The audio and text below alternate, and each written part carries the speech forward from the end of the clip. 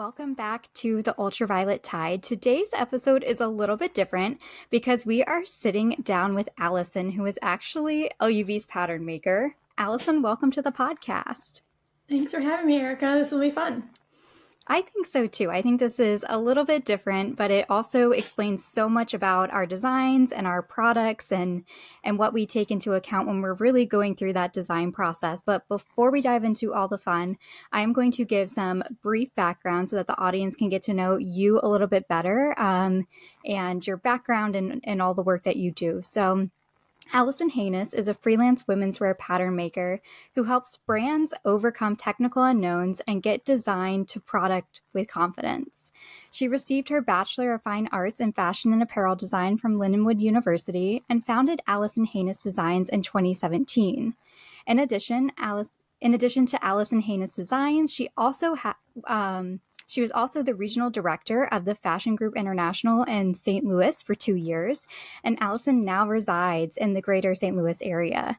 So that's a little bit of background. Alison, can you tell us a little bit more that wasn't included in that about how you made your way to Alison Hoenes Designs in 2017?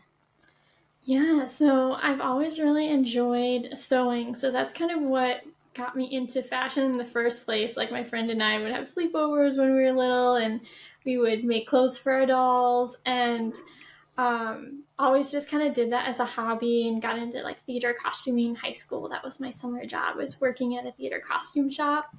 And then like as part of a school assignment, I had to like research different career paths and like see kind of what I might be interested in doing. And I never really thought going into fashion was like a real career. I thought it was like being an actor where you either made it big or you're like a starving artist for your whole life. So I wasn't really sure, like, is that like a legit thing I can go to school for? And turns out like, yes, there's lots of different careers in fashion. And I was really drawn to more the technical side of things and did end up going to school, like you said, for fashion design, but really enjoyed the technical pattern making classes and tech design classes the most. And so kind of fell into that side of the industry and got a job after school at a St. Louis local company here that kind of a smaller company. So I was involved in a lot of the steps of production and design, really got to see like what it takes to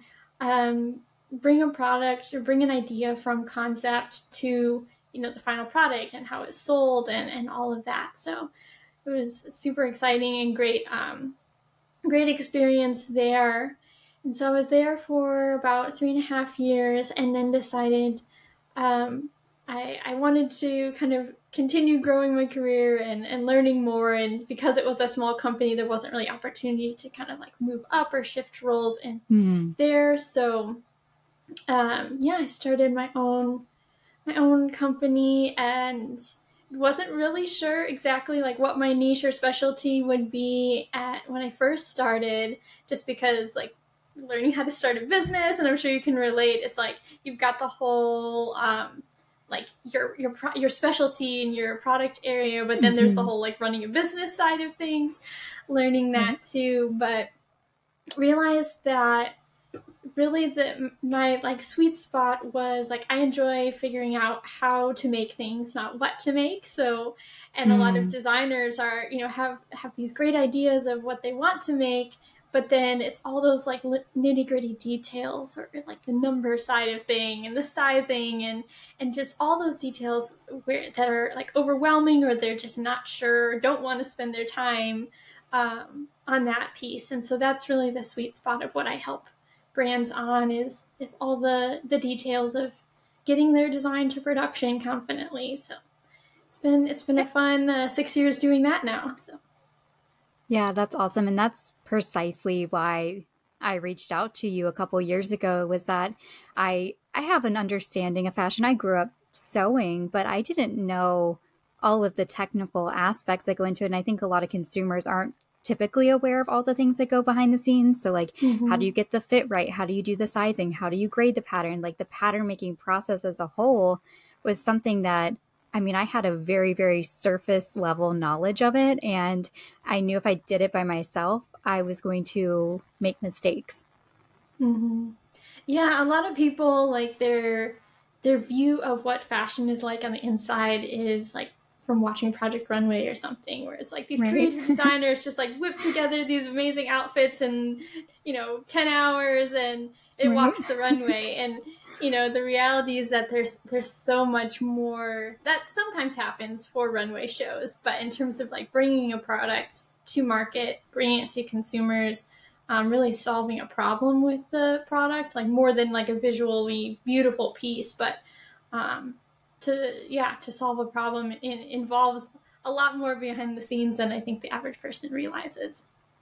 For sure. It was even more than I even realized getting into it, which is why I was glad I had someone helping me out and kind of guiding me through the process. But I'm curious because, you graduated with this fashion degree, you started working in the industry before you launched off to do your own thing. And Mm-hmm. did you kind of have like some pet peeves in the industry or things that you were like, that's so weird that this is done this way? I would definitely do it in a different way or with a different emphasis on fit or, sustainability or something like that. Did you run into a lot of kind of pet peeves of things in the industry that you weren't really a fan of? Yeah, yes and no. So I because I worked for a smaller company here and was involved in a lot of the process, like I did get to have a little bit more of those conversations and see like how does my work affect the people producing the garments, or how does my how is it received by the boutique owners, or because it was wholesale and retail, this brand sold wholesale and retail, as well as consumers. So I was lucky enough to kind of have a little bit more of that um, dialogue kind of between departments, and which I really enjoy, to be able to get that feedback, to be able to make a product that really, fills a need and people want to wear, and not just because I liked the design or whatever. So in that case, probably I didn't run into that as much as I think would have if I was like in a big company and you're much more like isolated and insular, and the scale is larger in a larger company, so you're seeing the impact of a poor choice at a much higher scale than with a smaller company. But there were certainly things where like I wanted to be able to improve the process, and I was able to do some of that at the job I was at. Because it was a smaller team, we were able to kind of make changes to our process. But yeah, I really enjoy being able to get the fit right, like you said, and really pay attention to who the customer is, learn as much about them as I can. Because even things that don't seem related to making clothing or don't seem related to clothing can sometimes, clue in information that would help make the product really, a beautiful product and a really desirable product, and something that the customer will really value. It's those tiny things where it's like being able to have the time to have discussions around things that seem trivial maybe, and then really spend time getting the fit right. And I specialize in women's apparel, so it's a lot about fitting curves and understanding the body of different women of all sizes, and how how can we size this pattern, and how can we create the grading of the pattern in order to really fit each person, each size, just as well as in the size that we're fitting in. And so yeah, there's kind of just like endless learning in that area, where having my own company, I'm able to devote time to that and research to that, and be able to work with brands who also value that in how they create their products. And I do personally care about sustainability in fashion, and so being able to not only work with brands who also care about that and kind of choose the clients who are the best fit in terms of product they're making and the values that they have in their approach to design and production, but also in just how the communication is, and being able to advise like all those tiny details that don't maybe seem significant or don't maybe seem to have an impact on some of these larger issues and values, like often do. And so being able to have those kind of discussions with brands and see how can we make small choices throughout the design and development process to really fulfill and fit the customer, as well as the brand's goals and the lifestyle of the customer, and even the lifestyle of the brand's designers and founders, of what type of impact do they want their company to have, and how do they want to portray themselves to the world. And so kind of all of that is wrapped up into the design of the product and the discussions I get to have with brands, now that I kind of can build a process around those things being on my own. So yeah, those discussions are so important, especially for, you work with a lot of small businesses like ours that fit is kind of make or break. If we launch a product and pour all this money into it, but then it doesn't sell because people don't like the fit of it, I mean, that can make small businesses go under really, really quickly. So those initial conversations that, before we even talked about the product, we talked about what is the customer, who is the customer, what do they want, how do they like things to fit? And if you don't have those conversations before you start designing, you might not have a grasp of who you're actually designing for. Yeah, it's so much more difficult. Like in instances where there isn't a clear understanding of the customer, or even what purpose this design is serving, like where it's going to be worn, how it's going to be used, it's so much more difficult, because then there's so many ideas that you have as a designer, and to be able to narrow something down and like curate the features down to like, this is what will add value for the customer versus these other features, which may look cool, but like aren't really adding anything other than extra cost to that product. Right. It makes it so much more easy to make the decisions of, okay, do we include this? Do we not include this? Do we save this idea for a future design? Or maybe we scrap it all together? Or like, no, this design needs to have these things. Knowing about like how it's going to be used and who's going to be wearing it and where they're going to wear it really helps focus down all those ideas into something that is simple and elegantly like functional and beautiful. Because over designing gets expensive, it gets confusing. You go back and forth about, do we want this or do we want that? And like just complicates the process without bringing value to the brand or the customer in the end. So that's a great point. Yeah, I agree with the, adding items that just drive up costs, but your consumer might not even want them. I know we went through so many thoughts when we were designing the tennis dress about having a zipper in the neckline versus having it open, having spandex, having pockets. We even changed the fit of it. So now that the final version has a seam in the back, and it didn't originally have that. So let's do kind of a deep dive into behind the scenes and kind of going through the process. So it started with, I think we had an initial call and we talked about sketches and mood boards, and I filled out a survey. Was that the first step? Am I remembering correctly? Yeah, so initial conversation just to see if we're a good fit to work together. Then after that, we went through kind of all your designs, the concept of it. I asked a bunch of questions about your brand and your customer again, just so I understand. We're on the same page about what is the goal for this piece, what are we wanting out of it, what fit are we looking for, within the design. Is this looser fitting, tighter fitting? Where's it going to be worn? All of that. So kind of going through all those questions, both in detail about the design itself, and then also just more in general, higher level about how does this fit within your goals in your business as well as in the customer's life. So that's exactly right. Yeah, so we started there, and I know that, going through a couple different iterations of what we thought we wanted, we were polling our audience throughout the entire process, because it became one of those situations where I was like, I think I know what they want, but I might as well just ask them and let's see. And I think by doing that and by putting so much attention and love into the pattern, I mean, I take these dresses to shows and people rave about how they fit, how they feel, how they look. And it is like one of the most reassuring things ever that, oh, okay, our time and energy and all of those things we just spent so much time and energy focusing on we did it right. People love it.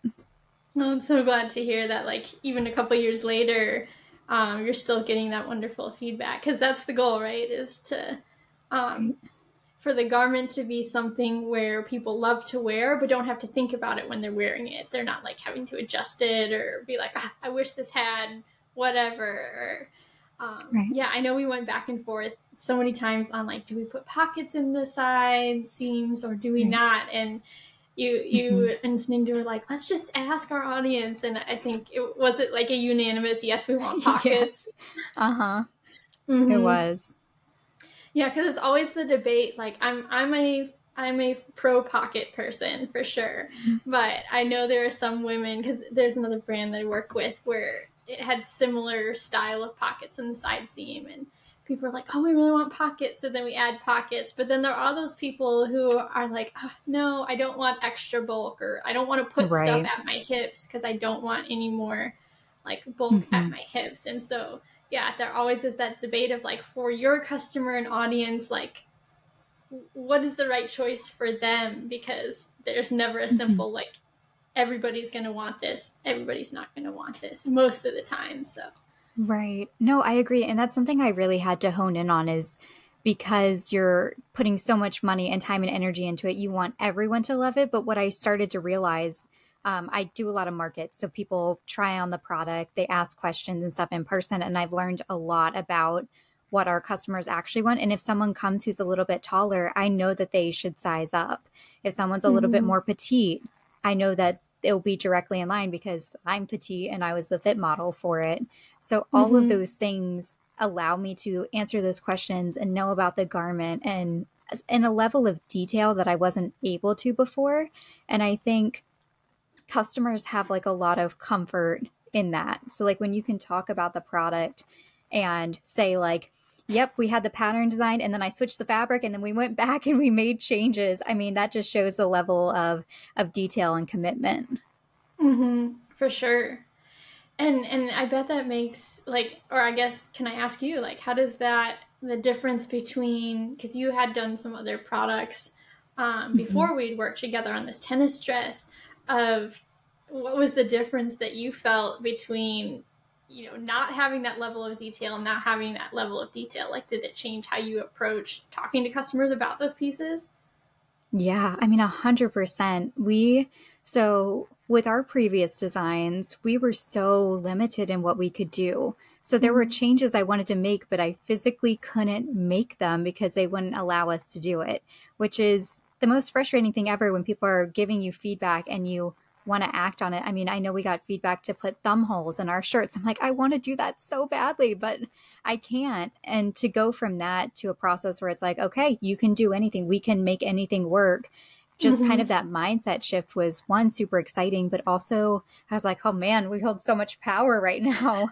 We can make this into anything we want. But this tennis dress is the product that we get the most comments and compliments and feedback on, positive feedback on, by a long shot, that it's their favorite product and people would buy it again and they want it in more colors, and all of that feedback that, well, of course people love the former products, which we appreciate.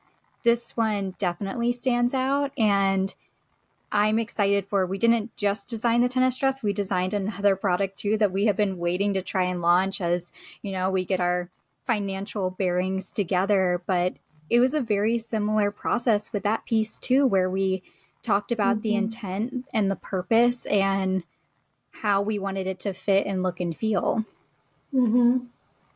Yeah, and function too, and even, you know, for your customer wanting sun protection, it's, you know, even like the collar on the tennis dress, or like how high of a collar, like we didn't want it too high where it's, you know, gonna look floppy or oversized, but like high enough to like protect your neck, and just like every tiny detail, and even like the depth of the little keyhole, like can you still get it over your head comfortably? Right. Like everything pretty much is on the table to discuss. And yeah, you have the power to do whatever you want, but then there's also the like responsibility, and you want to make sure that the choices you make are just right. And so yeah, there was lots of testing and lots of discussion around kind of each element of each piece. On a more personal note, do you have a favorite? So, all time products, all time customers, do you have a favorite piece that you've helped design that just like has been really exciting for you? Oh, that's a good question. No one's asked me that. Um, I'm gonna have to think about that one. That's fair. That one kind of came out of left field, but I think you get to work on so many fun projects and people come to you with like, okay, I want to do this. And you're like, cool, a new challenge. Let's do it. And, um, you kind of get to be a chameleon too, because your brands you work with are so different. And even though you are a women's wear pattern maker, every single brand has a different clientele and a different fit and a different Mm-hmm. demographic, which I'm sure makes it kind of exciting because no project, I'm assuming, is the same.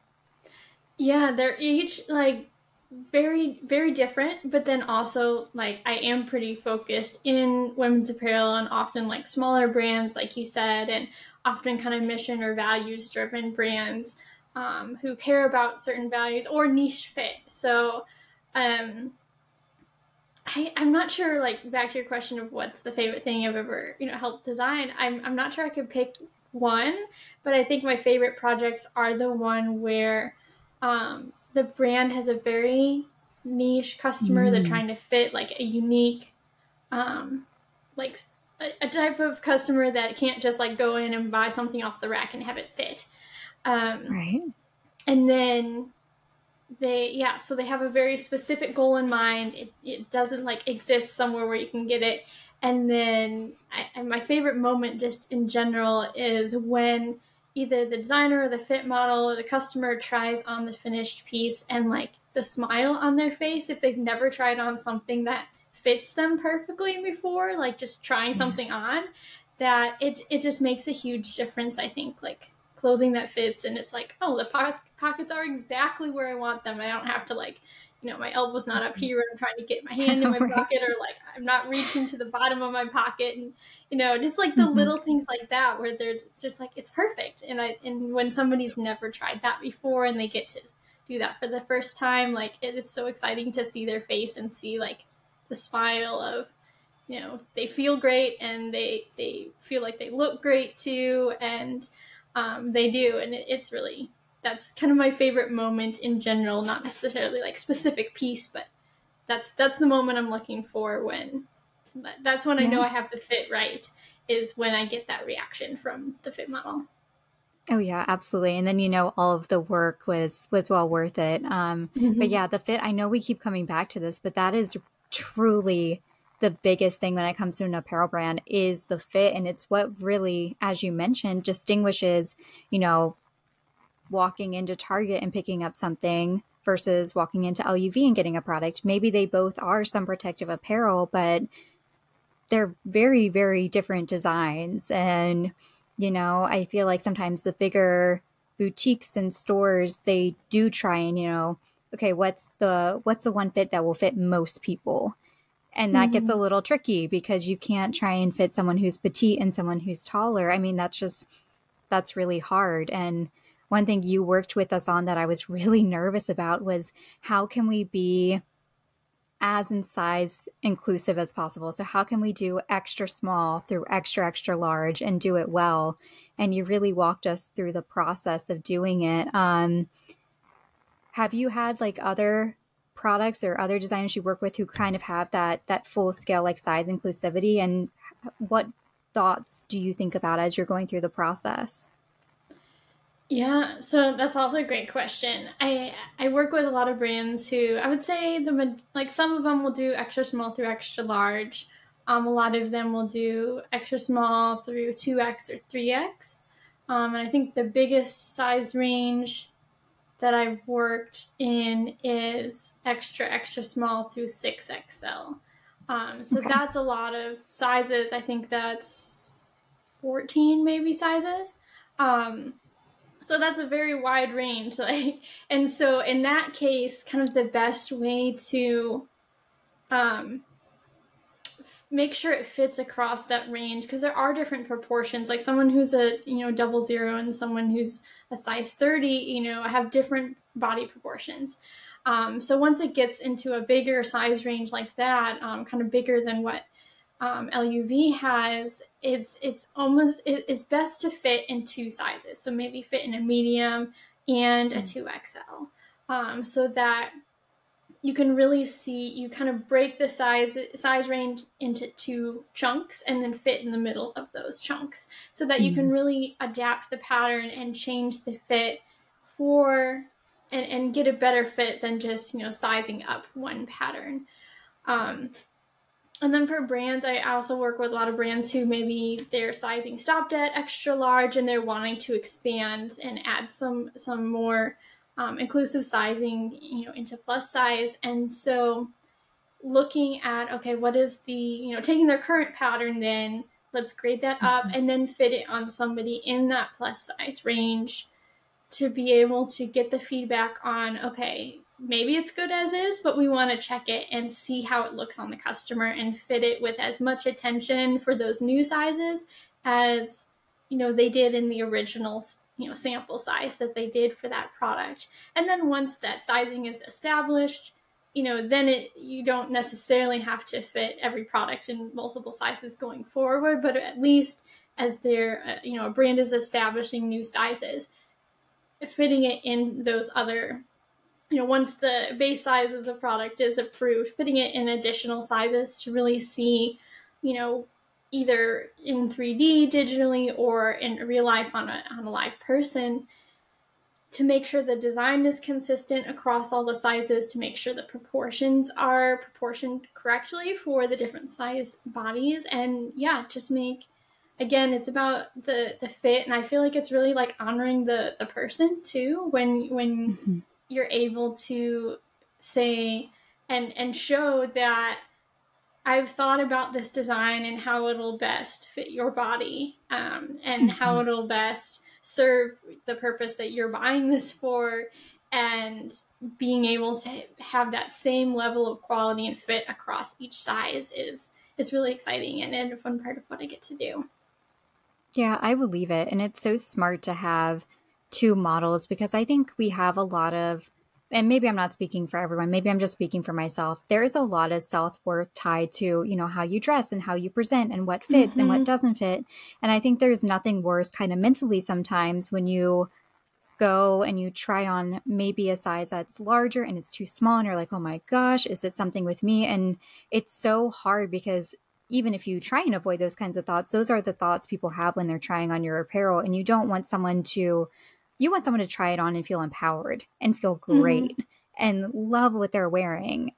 So having, it accurately, consistently designed so that it fits kind of how you expect it to. And of course you have your one-off cases where it doesn't, but it gets you so much closer to having someone, like you said, when you have your designers see the fit model and the pieces for the first time and they're like, oh my gosh, this fits perfectly. It's everything I want. We want the same experience for the consumer. Yeah. Yeah. And like you said, it's like you can't be everything to everybody, but you can be everything to a certain group of people. So it's like when you know who your customer is and kind of as much as about them as possible in terms of their preferences, their lifestyle, maybe their body shape, maybe it's more athletic of a customer, or older or younger customer have different kind of body shapes and fit preferences. So it's like once you know that, you can be kind of like the perfect piece and the perfect brand for that group of people. And it's maybe not the best fit for everybody on the planet, but you can be kind of the best for that specific group of people. Yeah, I agree. I love that. And I think one of my biggest pet peeves when I was starting out was that every one of our competitors just had a sheath dress, and that was it. It was just an A-line, kind of fit everyone, no structure to it, very boxy. And I remember I bought one because I was trying to find sun protection. I was like, there has to be more than this. Like, you can't just get into specialty like sun protection and forget all about fit and looking cute and having it fit your body. And, I think we're really trying to figure out how to make that possible for the industry without doing sheath dresses, because I'm so tired of them. Yeah, because you have a younger customer, I think, than a lot of the target audience for sun protective apparel brands do. Mm-hmm. And so your customer probably prefers a little bit more fitted, a little more styled fit versus maybe an older customer who is really wearing this as a resort piece and wants a little bit more of a breezy, looser fit. And so, Mm-hmm. even those small differences like that really show in, how you designed the tennis dress and the other piece we worked on together of getting that fit right and getting the silhouette right for how your customer wants to wear, her clothes Mm-hmm. and who she is. And so it's exciting. Yeah. It is exciting. And I think we're doing a perfect job teasing the other product we worked on. So I think we're going to have you back on when we finally release it to talk about that product too, because we're definitely dangling that one in front of people. Mm-hmm. But Alison, thank you so much for your time and talking through the design process and the work we have done together. And if anyone's listening and they want to listen to your podcast or find your website or Instagram, where can they find you?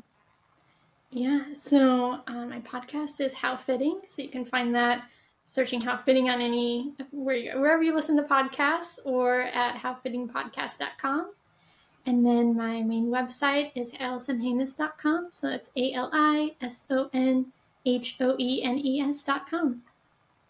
Perfect. And we'll add all that in the show notes. And then we also have an exciting project coming up because we did a podcast swap.